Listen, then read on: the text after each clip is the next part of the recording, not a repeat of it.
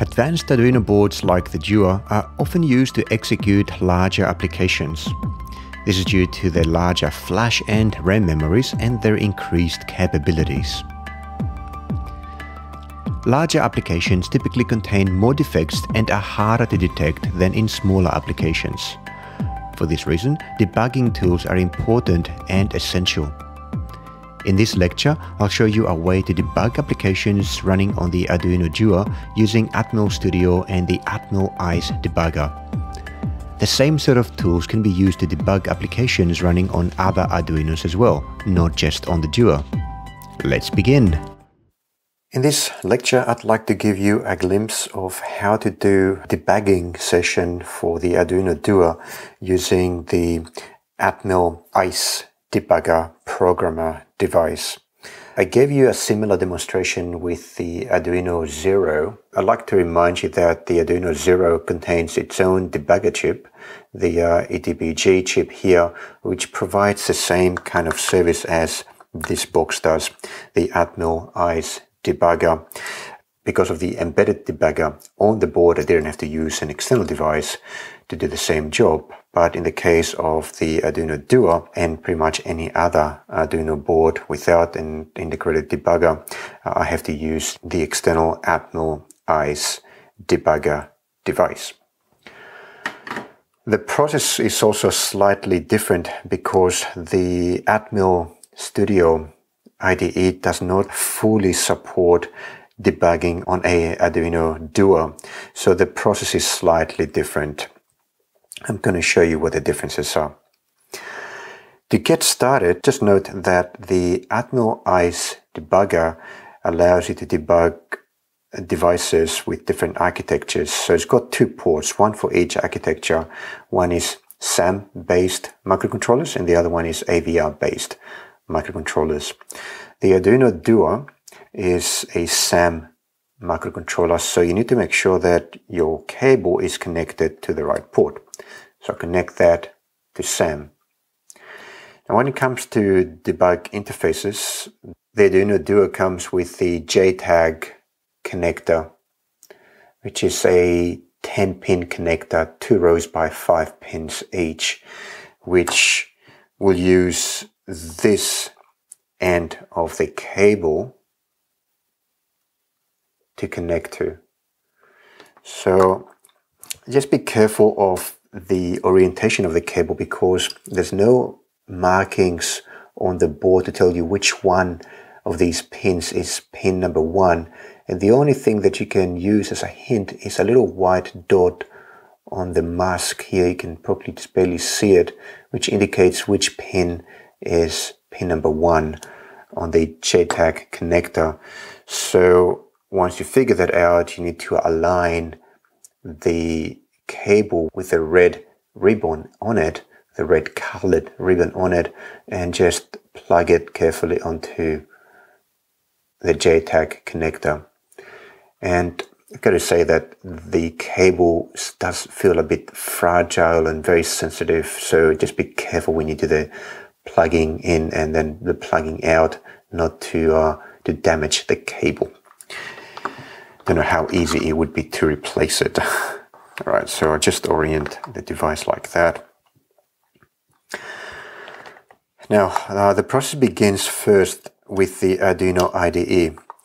Because it seems that support for the Arduino Due and the debugging functionality is not completely there in the Atmel Studio, what you need to do first is to use the Arduino IDE and compile the sketch that you want to debug and also upload it onto the board.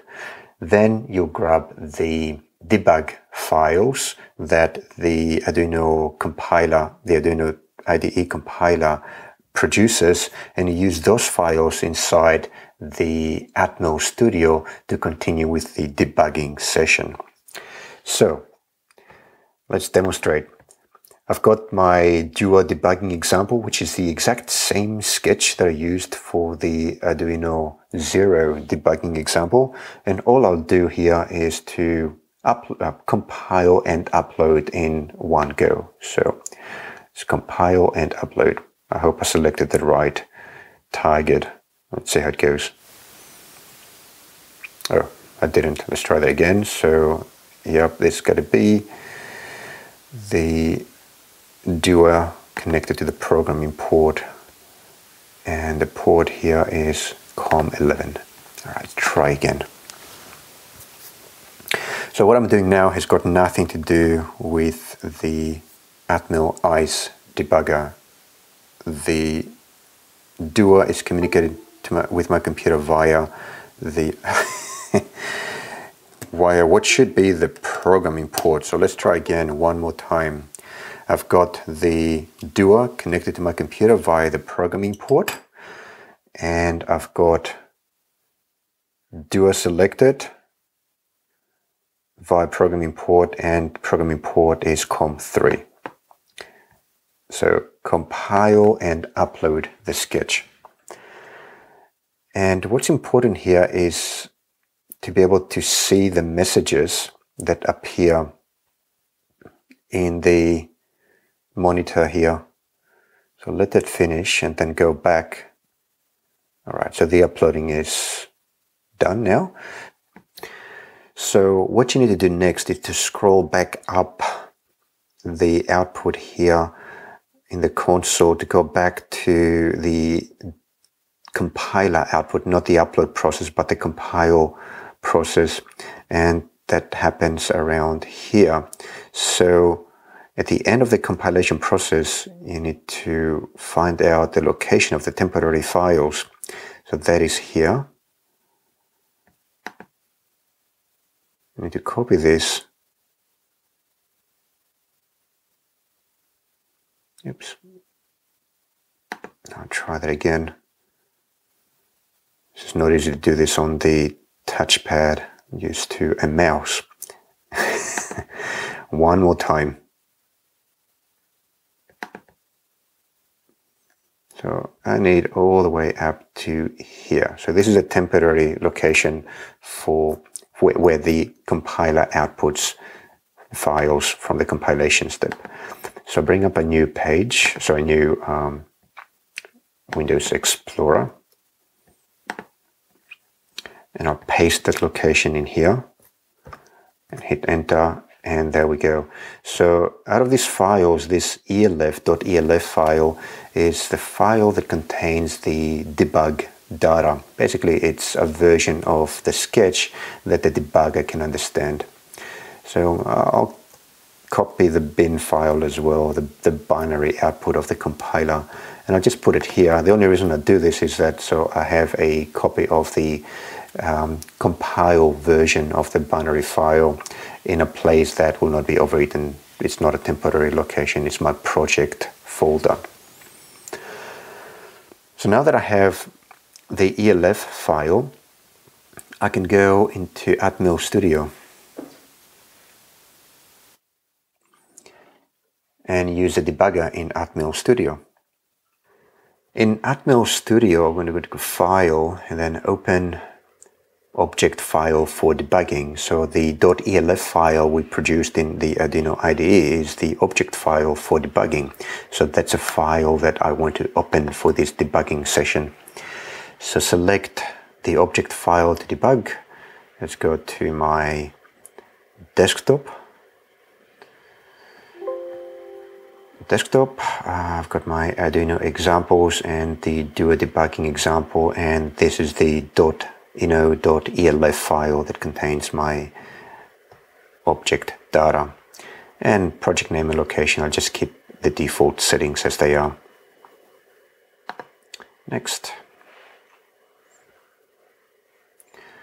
So here I need to select the device that I'm debugging, the target device. So that is the microcontroller on the Arduino Due board, which is the SAM3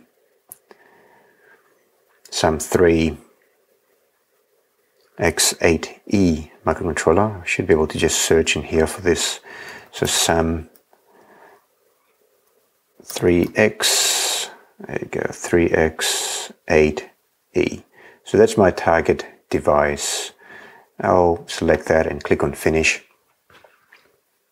Okay, make some room in my interface here.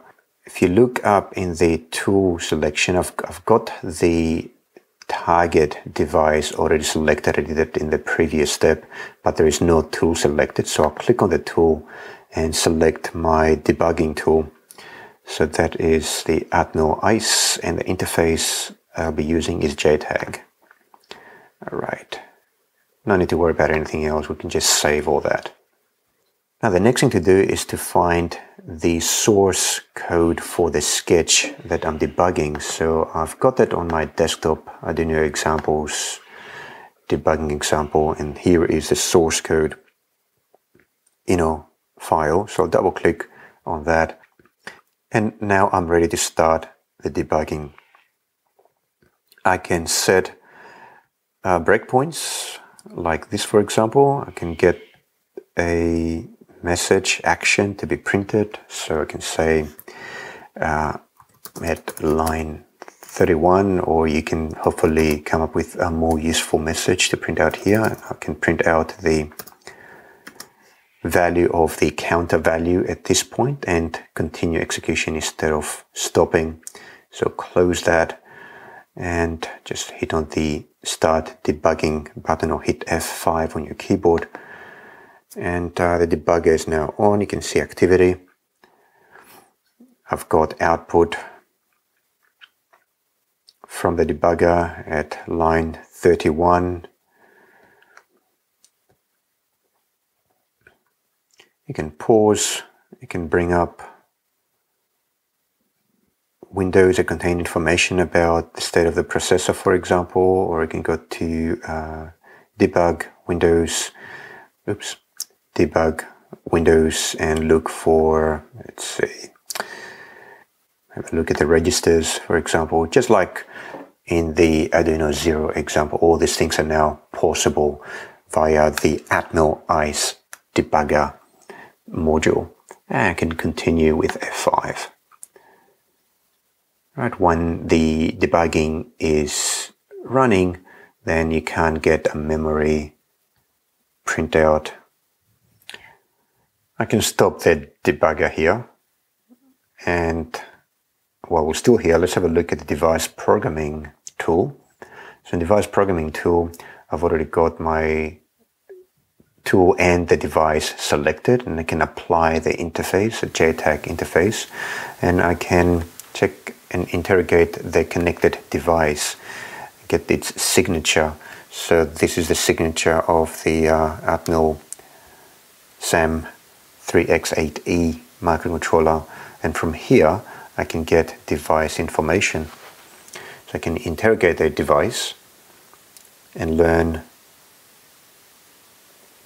about its features. So I've got a X8E, and I can get information about its memory, RAM size, the voltage range, things like that, operational details about this microcontroller. I can also use the Memories tab to do things such as erase the chip or reflash it. So here, for example, with this capability, with this option, I can pick up a binary file, that I copied earlier from the Arduino IDE output, and I can open that and then program that onto the microcontroller using now the Atmel ICE debugger / programmer through the JTAG interface. So there you go.